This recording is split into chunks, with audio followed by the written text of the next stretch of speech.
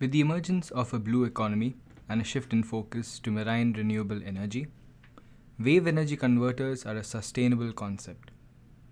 They harness the power of our oceans and water bodies, converting this energy into usable forms. The foundation behind energy converters is the transformation of translational or rotational motion within the power generating components to electrical energy. The basic structure consists of the captive body, or the hydrodynamic subsystem that absorbs the incoming wave spectrum, the power takeoff system that converts this captured energy into electricity, the mooring and reaction mechanism that keeps the entire structure at the desired location, and the control subsystem that handles data acquisition and makes real-time decisions for the device.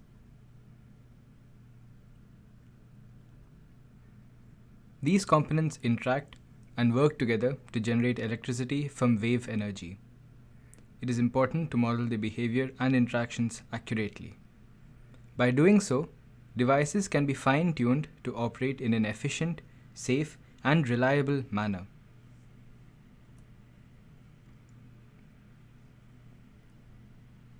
If you've ever looked at a floating buoy, you will notice its motions appear random and chaotic.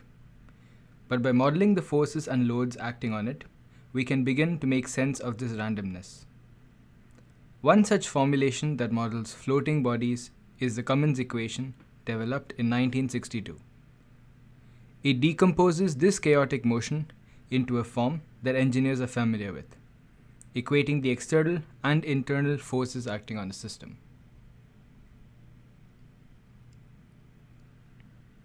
Let us break these components down briefly. Most waves are known as surface wind waves because they are generated by the action of wind forces. Over time and space, waves with different properties arise because of variable wind speeds, relative density of the fluid, temperature, and other factors. These superimpose to create C spectrums that appear random.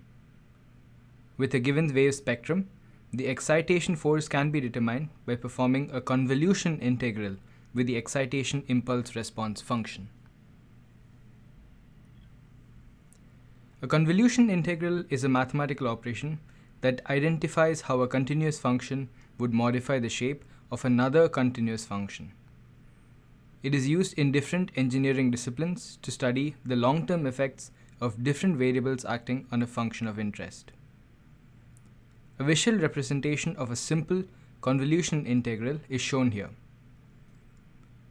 When you have two functions, the convolution is performed by identifying a kernel function that acts on the main function.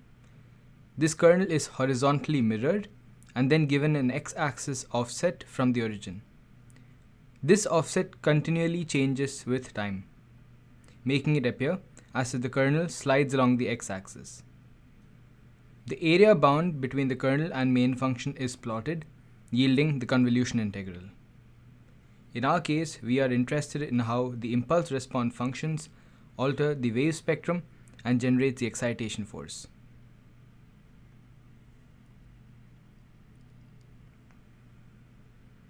The hydrostatic force acting on the wave device is easier to model. It arises from the static pressure acting on the wetted surface area of the device. The submerged area is known from the geometry of the structure, while the hydrostatic pressure is computed from the following equations on the screen. By integrating the pressure across the area, the hydrostatic force can be computed.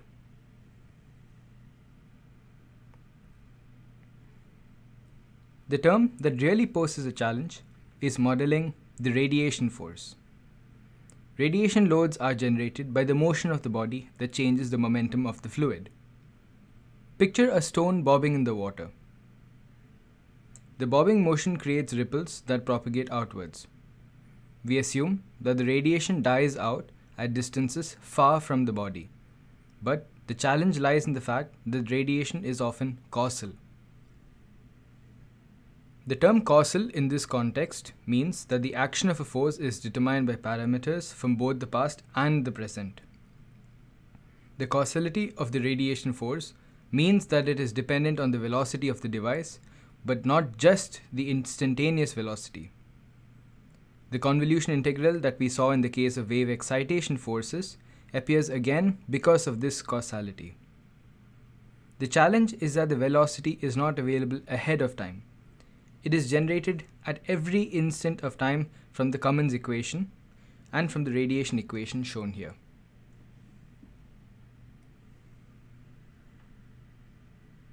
While this is easy to visualize, it is difficult to often simulate this in software because of computational and time constraints.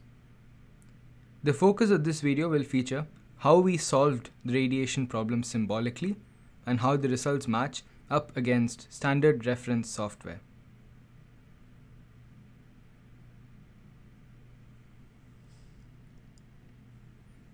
In an earlier video, we went over Modelica, MapleSim, and the benefits of symbolic processing. An existing library is there for an ocean engineering toolbox in Modelica, developed by researchers at the Norway Institute of Science and Technology. While it builds a case for having symbolic libraries for simulating wave energy devices, it simplifies many of the concepts from Cummin's equation. Much of the physics is linearized, which works only in ideal scenarios.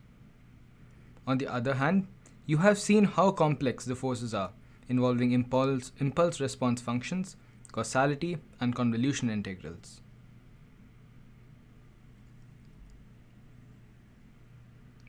Furthermore, research at Oregon State University has indicated that simplifying the radiation force by assuming it to be frequency independent can result in gross inaccuracies in the final results.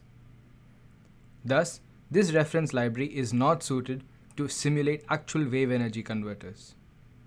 Expanding on this, there does not yet appear to be another symbolic ocean engineering library capable of simulating wave devices using the full formulation of Cummin's equation that includes convolution integrals. This is what our research here at Sys-MoDEL focuses on.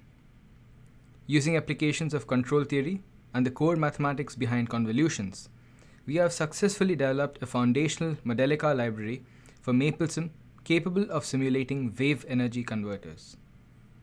Our approach implements the convolution integrals in an efficient symbolic method, and the results match up against WEC-Sim, a standard industry software used to study the hydrodynamics of marine structures.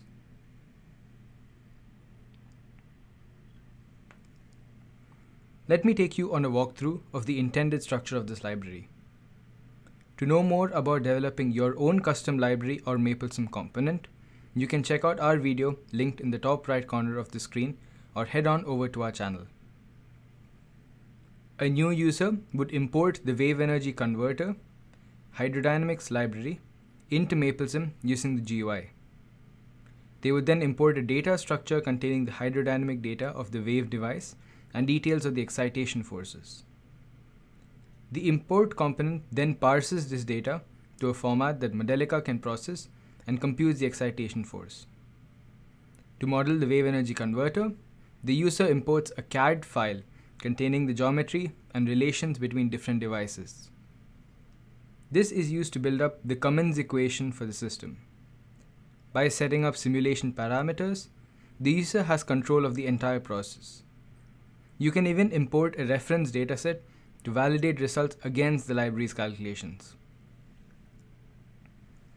The advantage with this approach is that this library can input data from commercial boundary element method solvers that determine the hydrodynamic parameters of a device.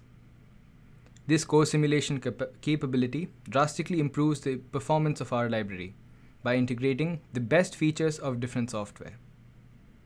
This is possible in MapleSim because of the functional mockup interface that allows different software to communicate and exchange data.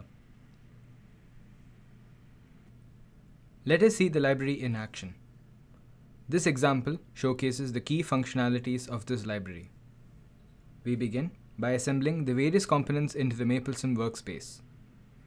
This example looks at a floating hollow cylinder, part of Sandia's reference model 3.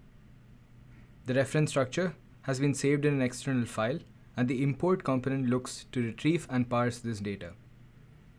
Once parsed, it connects to the plant model component, where it then transfers this data and the excitation loads.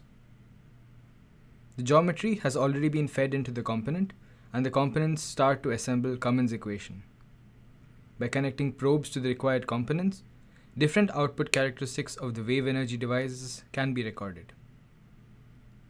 Since our interest lies in accurately determining the radiation force computed using a convolution integral, that is our first output.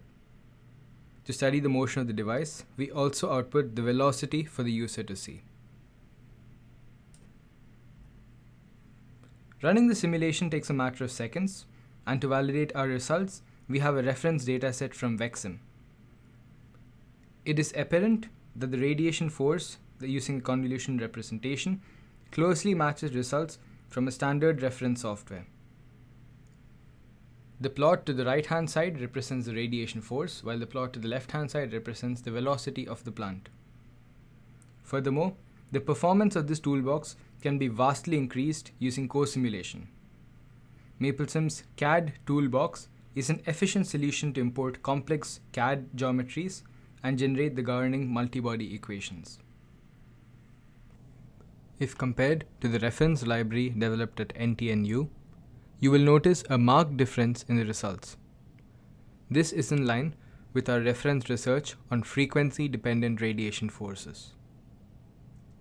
Both the radiation force and plant velocity show a marked difference between our results and the reference Open Modelica library. The Modelica Ocean Engineering Library for MapleSim pioneers a symbolic representation of Cummin's equation with the potential to speed up simulations without sacrificing accuracy. It takes on added importance in the light of real-time simulations to improve the performance of wave energy converters. As we continue developing this toolbox and take the idea further, we aim to harness the energy in our oceans in an efficient manner by bringing clarity to complex systems. To know more about Sys-MoDEL's cutting-edge research in the field of renewable wave energy, do check out our channel. Thank you for watching.